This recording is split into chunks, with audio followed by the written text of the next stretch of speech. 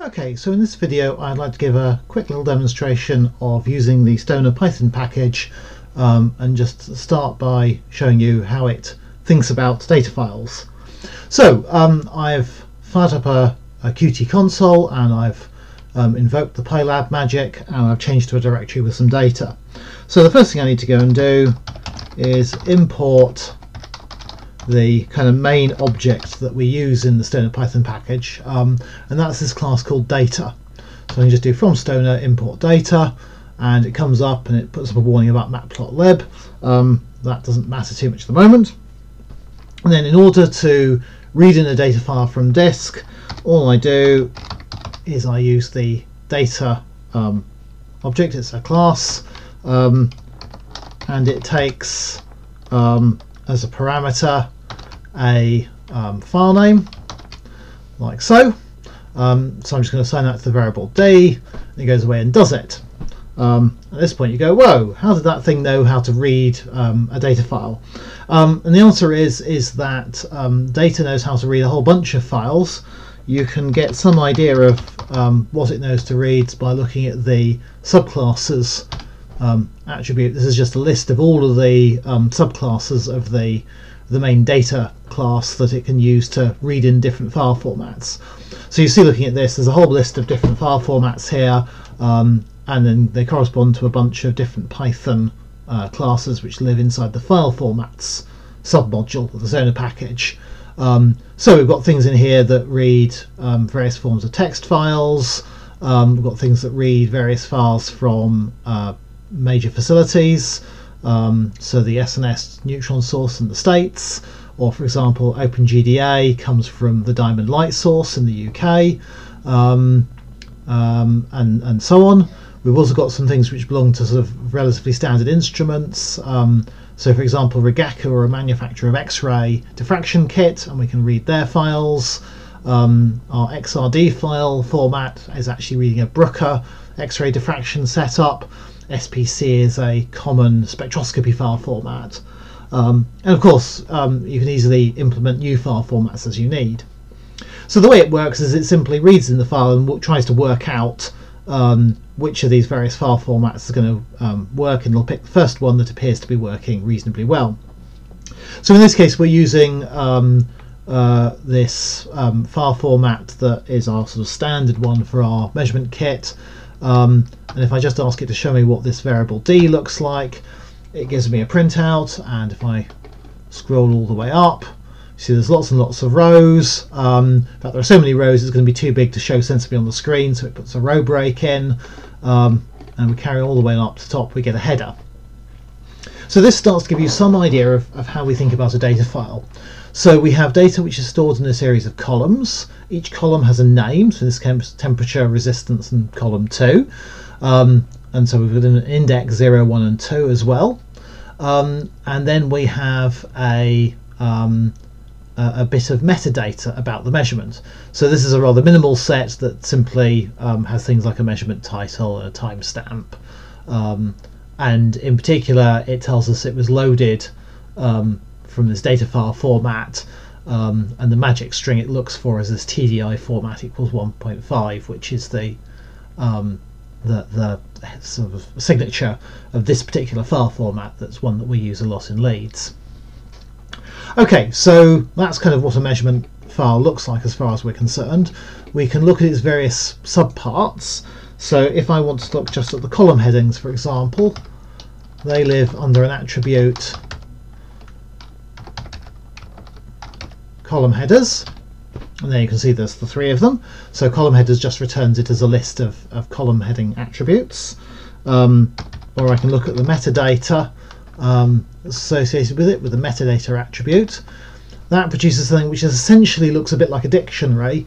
It's actually a subclass of a dictionary in that it tries to keep tabs of what type of data it thinks each bit of metadata, what format of data you have there, whether it's a string or a floating point and so on. This is actually because this file format is designed to interchange with National Instruments LabVIEW, and LabVIEW is a strongly typed language, and you have to go and tell it what type of data you're trying to import and export, otherwise it gets very unhappy at you. But essentially the metadata just behaves like a dictionary. Okay, so what can we go and do with this then? Well, for example, if we would like to go and access a particular column, then we can get at these in a variety of ways. There is the column method, and that will go and take something which can either be just an integer, so I can just give it 0, in which case it's given me just that very first column, which goes from 291 Kelvin down to about 4.3 Kelvin. I can also give it, instead of an integer, I can give it a name, in which case it looks in the column headers for the things that matches. If I give it a string that doesn't actually match any column directly, then it goes and does a regular expression search on the column headers, meaning it'll pick out just part of the column name. So this will return the same column because TEMP matches temperature. And indeed we can also go further than that, because we can index things directly as a attribute of D. So assuming that your column names don't collide with any of our built-in methods, then it will decide, ah yes, what you meant was to show me the temperature column out of this data when you asked for the attribute of the data for thing called temperature. So the basic rule here is that the library always tries to work out the most sensible thing it could be trying to ask, you could be trying to go and do with it. So it tries to be flexible and tries to guess what your intention was. Of course it won't always get that right, but as far as it does, it tries.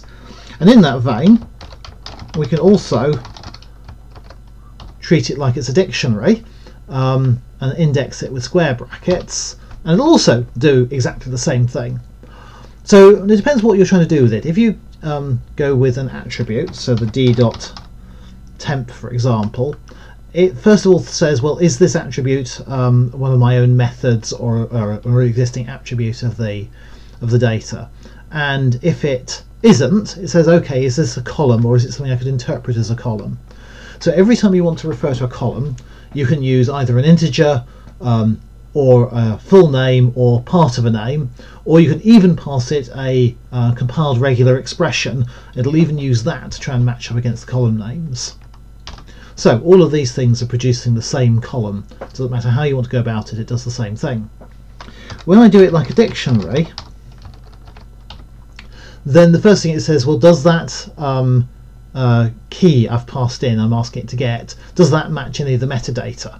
And if it does, it'll go for that first. If it doesn't at all, then it will go and think, does it match a column? And so it'll still return the same thing. If you pass it something which doesn't match anything at all,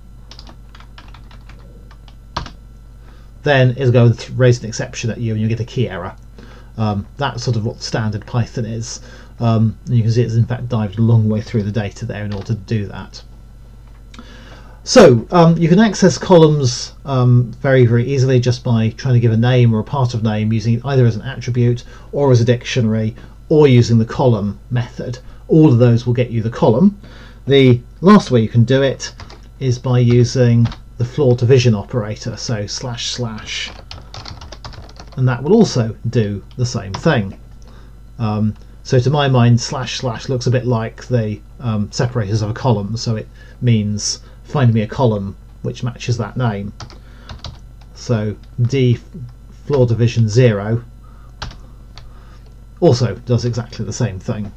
So lots of different ways, and it's really up to you to decide how you want to go and which one's more convenient to you, but it'll try and always do a sensible thing for you. If you want to get the whole set of data all in one go, then that lives in the data attribute, so d.data. Now you'll have seen when we're putting out these datas that it's actually what's called a masked data array. So in other words, as well as the numbers you're storing, it's storing an array of booleans which indicate whether or not that value should be used, in which case the mask is false, or true, in which case it's masked out. We'll come back to this later. It's a way of selecting parts of your data for doing certain operations with. So if you want to fit your data over only a certain limited range, we can go and do that quite easily. And likewise, if you only want to plot part of your data set, then you can do that by setting an appropriate mask, and it'll then miss out the things you've masked out. You can get at the mask by using the mask attribute, d.mask, and that will return just a Boolean array, which is the masking.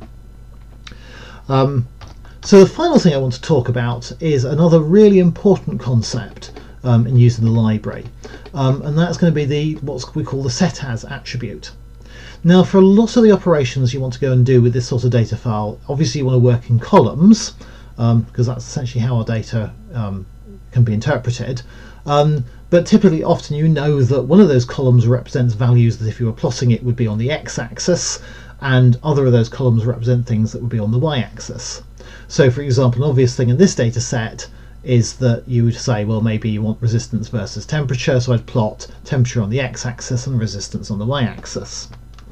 So I can define these different columns to say this is data that represents x and this is data that represents y.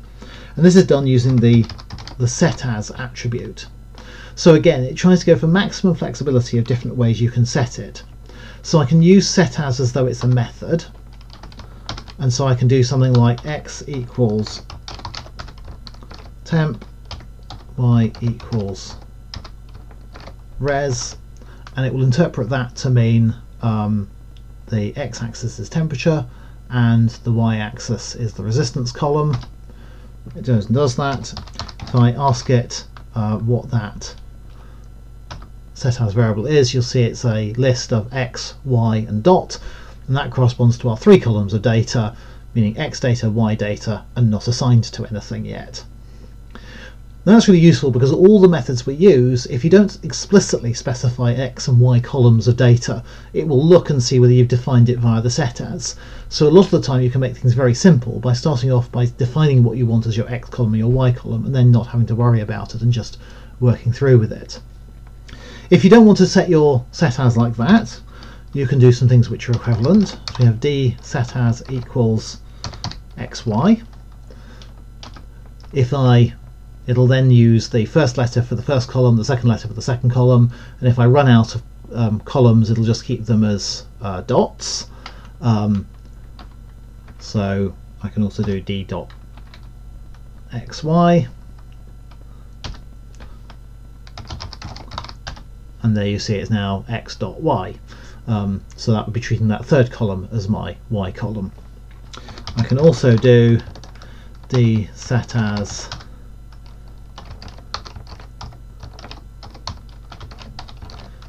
and do my keyword arguments, do it as a call through like this, do it the other way around, and again it has the same effect. So again, it's trying to work out what the thing you actually meant is as the most likely thing to try and understand. And again, it follows the general rules that when it's asking you to identify a column, it'll take an integer to mean the index of the column, or a name, or a part of a name, or a regular expression. It always tries to use the same ways to identify what you mean as columns. So this, just to give you a quick idea of why this is useful, so I've defined my x and y, so now I can just do d.plot, and there it goes and plots the data, and because I've told it which is x and y data, it plots the sensible thing. Okay, so that was just a very quick run through of identifying columns of data and also of using the setAs attribute.